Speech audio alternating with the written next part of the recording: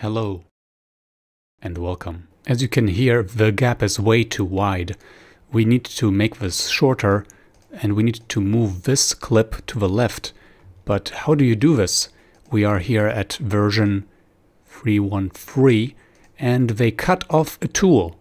We don't have this tool that was able to move around clips. In older versions, like for example Audacity 3.0.3, you are able to use this tool.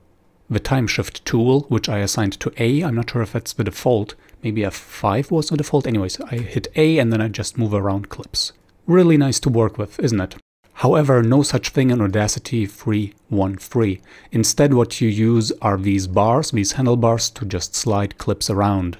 And you can also move them to other sides of our clips.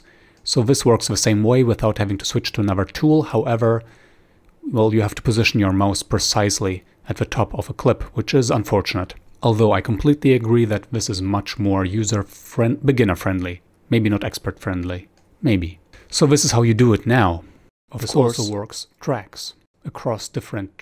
Let me just rearrange that, make sure that not everything is selected, because even partial selections will make multiple clips move, which maybe is interesting for moving two clips on two different tracks, but not right now.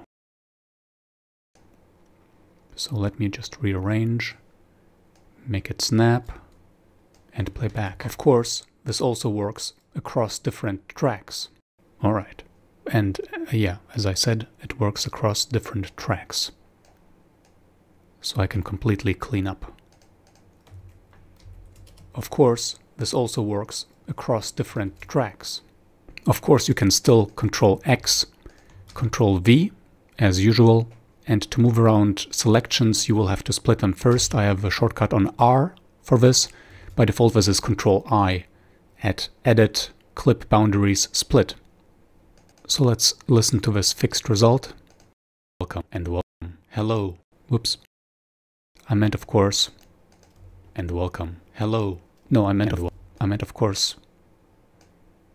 Hello and welcome. All right. Give this video a like so people find this easier, because I've seen people on the forum freaking out about it the same way I did, and all people do is just link to the freaking wiki page that is endlessly long. It felt like the 90s and RTFM. So yeah, like the video. Ciao.